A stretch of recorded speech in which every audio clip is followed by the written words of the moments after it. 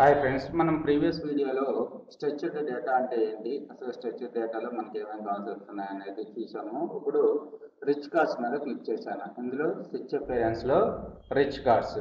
So fix errors in your rich cards to are enhance your cards with additional data. Errors are omissions in the rich card data can reduce the feature set of available to your card or prevent the card from being processed entirely అని చెప్పి కనపడుతుంది కదా. మీరు ఇంకా information కావాలనుకుంటే దీన్ని చదువుకొని మీరు చూసుకోండి రిచ్ కార్డ్స్కి సంబంధించింది. ఓకే, తర్వాత చూసుకున్నట్టయితే మనకి get started with the rich cards, అలాగే where are my cards, think your cards are not showing up when they should, read the some basic troubleshoot tips అని చెప్పి కనపడుతుంది. ఇక్కడ get started with rich cards మీద click చేశాను. So ఇక్కడ చూసుకున్నట్టయితే రిసిప్ట్స్కి సంబంధించిన this gallery provides the list of various business verticals to demonstrate how various kinds of structured data produce rich results in the Google search అని కనపడుతుంది. So ఇక్కడ చూసుకున్నట్టయితే receipts, అలాగే ఈవెంట్స్, ప్రోడక్ట్స్, రివ్యూస్, కోర్స్ ఇవి కనబడుతున్నాయి కదా. నేను కోర్స్కు సంబంధించిన ఒక రిచ్ కార్డ్ని నేను పెట్టాలనుకుంటున్నాను. సో దానికి సి మార్కప్ కొడుతున్నాను. మనకి JSON ఫార్మాట్లో కనబడుతూ ఉంటుంది.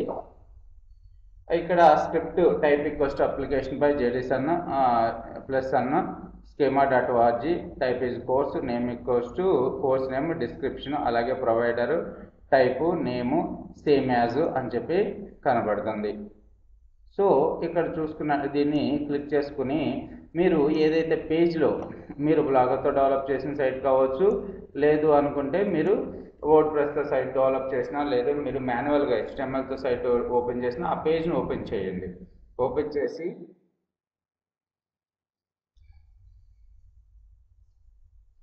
సో నేను స్ప్రింగ్ ట్రైనింగ్ కోర్స్ కంటెంట్ మీద క్లిక్ చేస్తున్నాను. క్లిక్ చేసి ఈ పేజ్ని ఎడిట్ చేస్తున్నాను. దీనికి నేను నా కోర్స్కు సంబంధించిన రిచ్ కార్డ్ని అటాచ్ చేద్దాం అనుకుంటున్నాను నేను.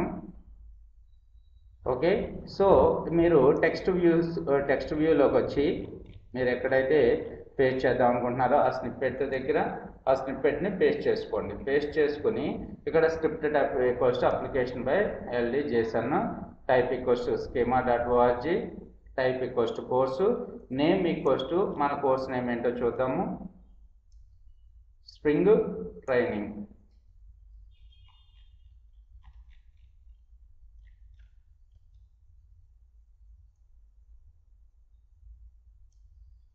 స్ప్రింగ్ ట్రైనింగ్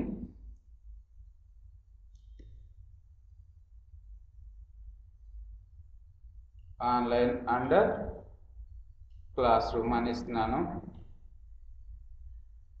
తర్వాత డిస్క్రిప్షన్. ఓకే, కొద్దిగా డిస్క్రిప్షన్ కూడా రాయండి. వీ ప్రొవైడ్, సో లేకపోతే మీ company name Shiva IT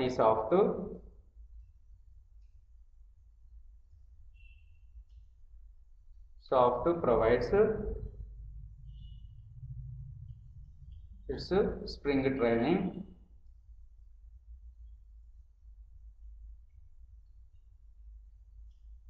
and in Hyderabad అని పెడుతున్నాను. Spring training in Hyderabad.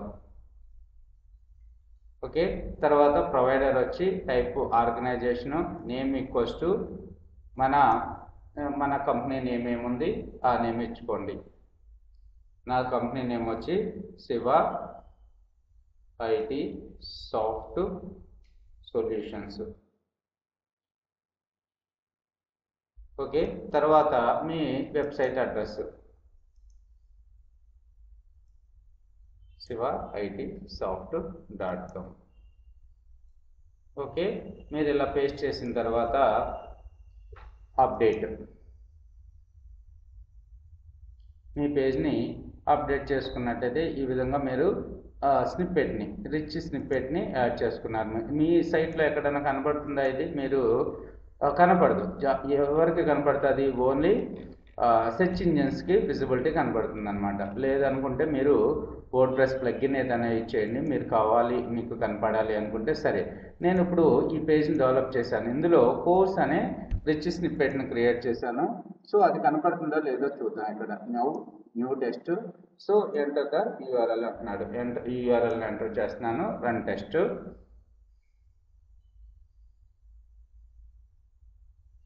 So ఇక్కడ కోర్స్ అనేది వచ్చింది. కోర్స్ అనేది with 0 errors and 0 warnings. So మీరు రాసింది చూడండి, spring training online and class room సివైటీ soft provides the organisation సివైటీ soft solutions. ఈ విధంగా రిచ్ కార్డ్ని మీ పేజ్లోకి అటాచ్ చేసుకున్నారు. సో ఇక్కడ చూసుకున్నట్టయితే కొన్ని రోజుల తర్వాత మీ రిచ్ కార్డ్స్లో మీరు ఏవైతే రిచ్ కార్డ్స్ ఎంటర్ చేశారో అవన్నీ కూడా ఇక్కడ కనపడతా ఉంటాయి. సో తర్వాత రిచ్ కార్డ్స్లో ఏమేమి ఉన్నాయి, రివ్యూస్ ఉంది. రివ్యూస్ చూడండి, C markup. Okay, schema.org review person. ఇది JSON-LD ఫార్మాట్. మీరు కావాలనుకుంటే వేరే ఫార్మాట్స్లో కూడా పెట్టుకోవచ్చు. ఇది చాలా ఈజీగా ఉంటుంది JSON-LD formats.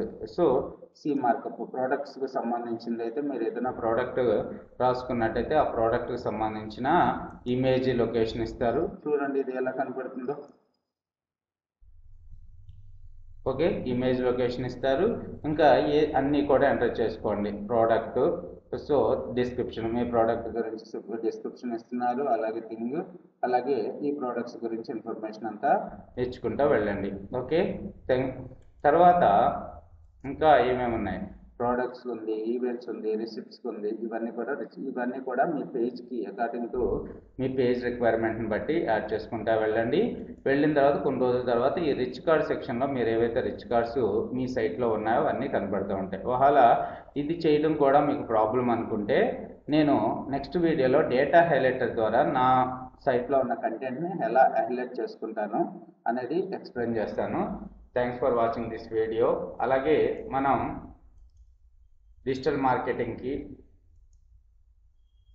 AngularJSకి, Node.jsకి, Amazon web సర్వీసెస్కి, డెవాప్స్కి, Oracle JDA డివర్స్కి online and class room training provide చేస్తాం. మీకు కావాలి అనుకుంటే ఈ నెంబర్కి కాంటాక్ట్ చేయండి.